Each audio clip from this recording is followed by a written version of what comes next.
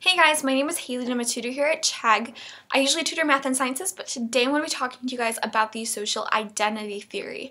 So this idea of the social identity theory was initially proposed in 1979 by Henri Tajfel and John Turner. They proposed that our identities are split into two distinct parts. The first being our personal identity or self-identity. And that kind of encompasses our personality traits and the things that are special to us and make us who we are as individuals. These are the things that make us distinct from other people. Our social identity, on the other hand, which is going to be more what we're focusing on today, is the groups that we fall into and the groups that we associate ourselves with. So this could be student, this could be athlete, parent, this could be teacher. This could also be something that's kind of arbitrary, like a hockey fan or just a general sports fan or fan of a particular music group. And they can also encompass our race, religion, or ethnicity. We tend to associate ourselves with multiple groups just because as human beings we're very dynamic. We have multiple traits and characteristics and interests. So we fall into many groups and we associate ourselves with many different groups. And these groups are also split into in-group and out-group. And the best way to explain this is through an example. So as a student, your in-group would be other students, and those are people who you can mostly identify with the best as a student. The out-group are people who aren't students. They might be someone like a parent who's not a student, just someone who went maybe into the workforce immediately after high school, and just generally other people who aren't students.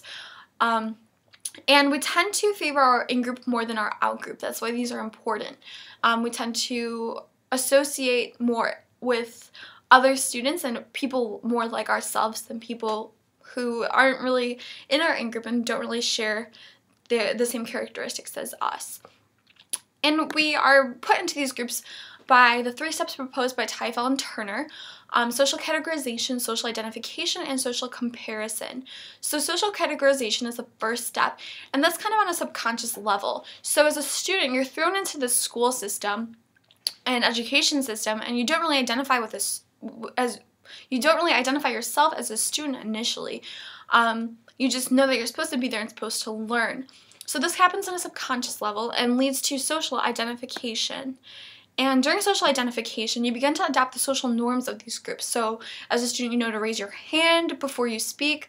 You know not to talk out of turn. You know to go to class, to respect your teacher, professor, and to do your homework. Those are all social norms of being a student. In social identification, we also begin to find a sense of pride and self-esteem from the groups that we associate ourselves with. And that's the biggest thing about these groups, is we find a sense of pride and self-esteem. And this might be the key to why we tend to favor our in-groups more than an out-group. And then the final step of the 3 is social comparison. So we begin to compare our in-group with other groups. We might also compare other groups with other groups too. So this is kind of where in-groups and out-groups come back into play, and also when we tend to favor our in-group more than an out-group. So in the 70s and 80s, Tajfel and Turner actually did experiments where this social comparison was exposed, and they split British schoolboys into 2 different groups based on their preference in artist. And that was something meant to be arbitrary and meaningless, ultimately, because we don't tend to dislike other people just because of who their favorite artist is. And so the groups were supposed to assign their group points and the other group points. And the results show that a group tend to give their own group more points. And so that kind of proved this idea of in-group favoritism. And that's when you tend to look at your group and your in-group more favorably and positively than you look at the out-group. This also showed us that even the most minimal conditions were enough to kind of make us look at our own in-group more favorably than an out-group. This also showed us that we tend to exaggerate the similarities within our in-group because of something kind of arbitrary, like our favorite artist.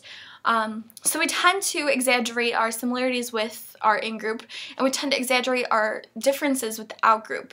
So that's kind of what this experiment proved, and also showed in-group favoritism.